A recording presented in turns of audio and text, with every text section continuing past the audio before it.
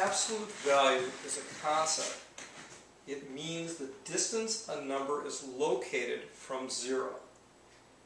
Distance is always a positive number or zero.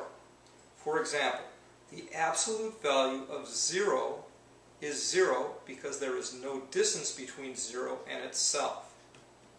If I had a company and I lost $2,000 during the month, a loss, or negative 2,000, would be how much money was lost. It can be represented on the number line like this.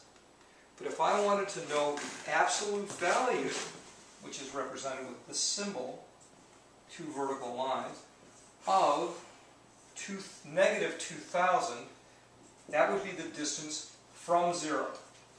And the distance would be 2,000. So I would have a $2,000 debt. Now, if the next month my company did better and I had a profit, that would be a positive number. And if my profit was, say, $1,000, located here,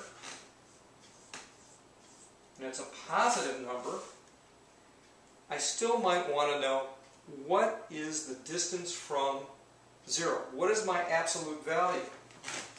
My absolute value of $1,000, positive $1,000, is still the distance from 0 to 1,000, which would be a positive 1,000.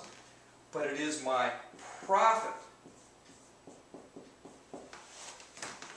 Once again, absolute value is represented by only 0 or some positive number, because it's the distance from 0 to that number.